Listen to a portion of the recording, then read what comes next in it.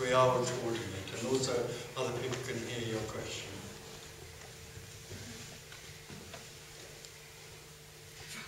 No, you can't.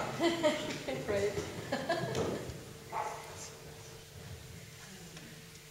Is it not another goal to give up the me? No, to be in the isness? It would be if there was somebody here telling you to give up the me. If you notice, anyway, it doesn't matter, if you listen to this, you'll hear with great clarity that there is no suggestion that the me can give up me, that the me can give up me.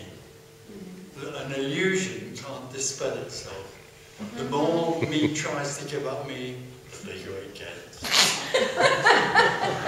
There's no me now here. I've lost me. Aren't I wonderful? There's nothing to be done. There's nothing to be done because this is already fulfilled. It's only the seeker, me, that thinks there's something to be done. There's no such thing as the seeker. There's no such thing as liberation. None of those things exist. But in talking about the apparent imprisonment of me, then obviously the word liberation comes in as well. But in the end, the me can't do anything. It's completely helpless. It's in a reality in which it can only go on being by knowing itself. So all the time it knows it exists, then it seems to exist. That seems to be real for me.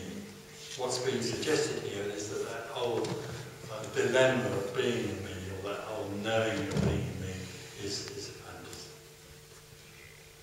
But don't worry about it.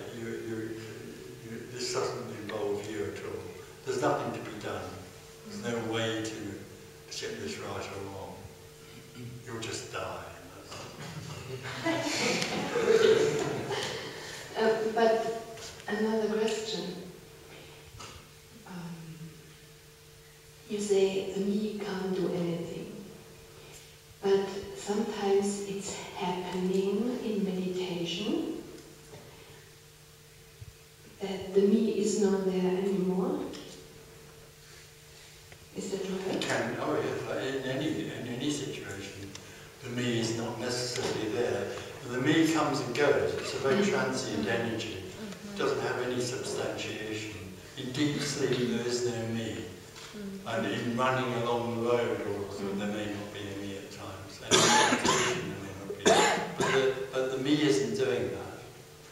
The me just isn't, that energy just isn't there at that time. So the me can give up all efforts? No, the me can't give up. No. No? The whole energy of me is what's next. Me lives in what will be. Me can't possibly know what is. Nothing can know what is. All there is what is, but me rushes around looking for what is.